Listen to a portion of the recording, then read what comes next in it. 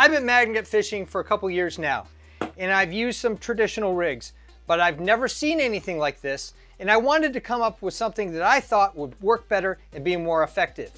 Super Magnet Fishing Rig 2.0. I'll post up there and down below where we actually tested this out, and then I'll break down for you every aspect of the design and things that I'm going to improve on before I go magnet fishing again. Interested? Here we go.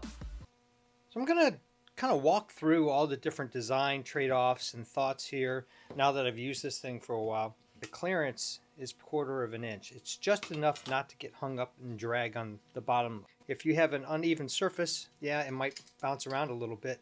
But the whole idea was to keep the magnet fully engaged. When you're dragging a magnet with a regular rig, it's kind of going like this, or maybe if you're lucky, going like this, and there's still a significant angle. But with this rig, it's always sitting on the bottom because of this flexible joint here.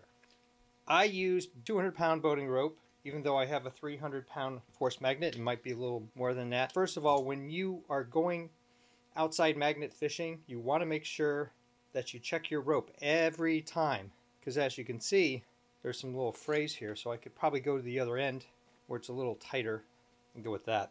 You can also see that I have a stopper knot. That's so as I'm running my hand, I don't let go of the rope. And if I can't tie it off on a rail or something, I'll just kind of throw it around my ankle so that I don't lose the rope in the whole setup. Now what I'm considering is doing a different kind of rope. Now here you've got 500-pound certified paracord. It's kind of hard to hold on to just because of the size.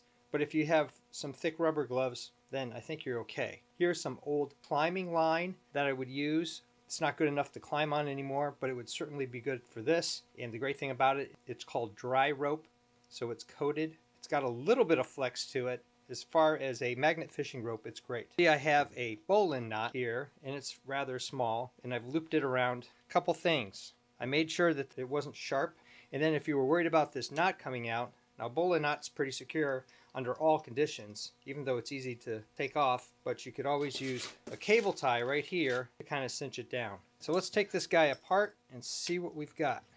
First thing I'll do is take the rope off. Zooming in a little bit here, there's a series of washers both on the inside and the outside, and I have a nylon lock nut. This is a 3/8 inch bolt. I maybe would go with a slightly longer bolt and cut it off because you want a couple threads showing. Now you could also do permalock here on the lock nut.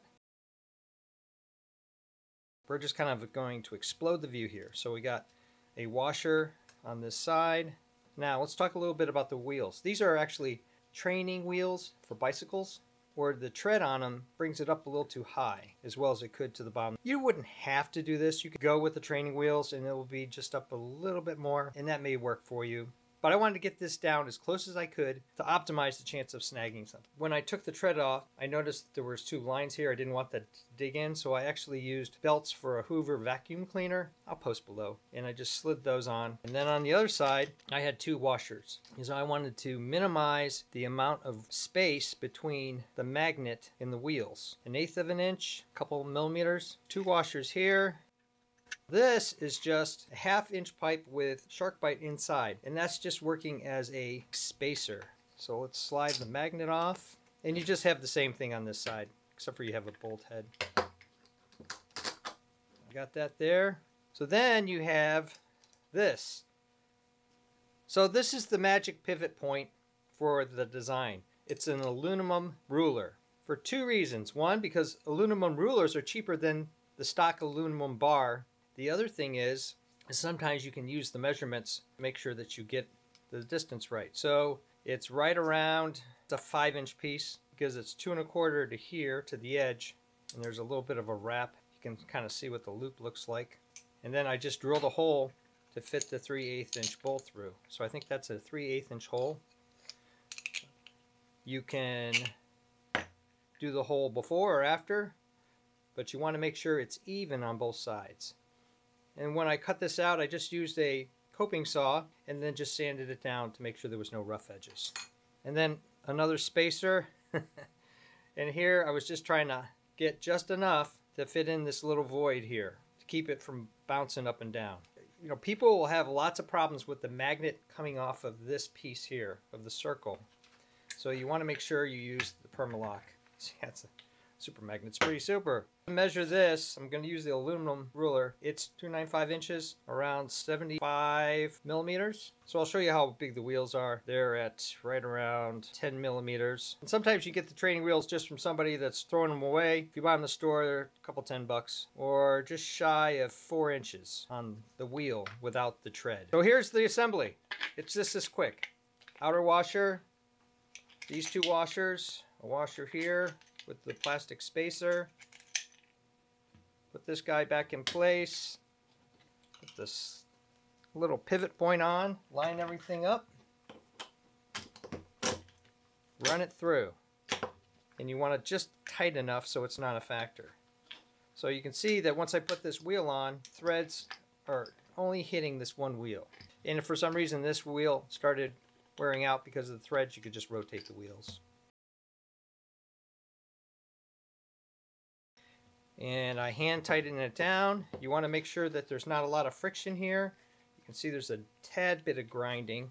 So what you could do here is you could actually shave this down, but I wanted enough strength that this aluminum piece wouldn't go out, and it's double strength, well over the strength of the super magnet. So this piece won't fail. So a little added protection around this metal piece, although I've never had a problem with it. I'm taking some 1/2 inch outer diameter, 3/8 inch inner diameter. Now this would depend on how big this is, plus how big your rope is, that distance there, which is 3/8 of an inch. Put it in here, slide it down, center it, and this piece here is 2.5 inches. Now I'm going to take a little window out of here, so I'll put my rope through here. If the end's giving up on you a little bit, just hit that with a little bit of heat. See, and that will help it bend just a bit. Then I'm going to tie my bowline knot. Now you can see it's a little, all the metal away from the super magnet. Okay, bowline knot is pretty simple. You just make the hole for the rabbit, run the rabbit through, out of the hole, around the tree, and into the hole, just like that. You just want to kind of feed it through here and try to get as little a tail as possible. Take an 8-inch cable tie, maybe 2.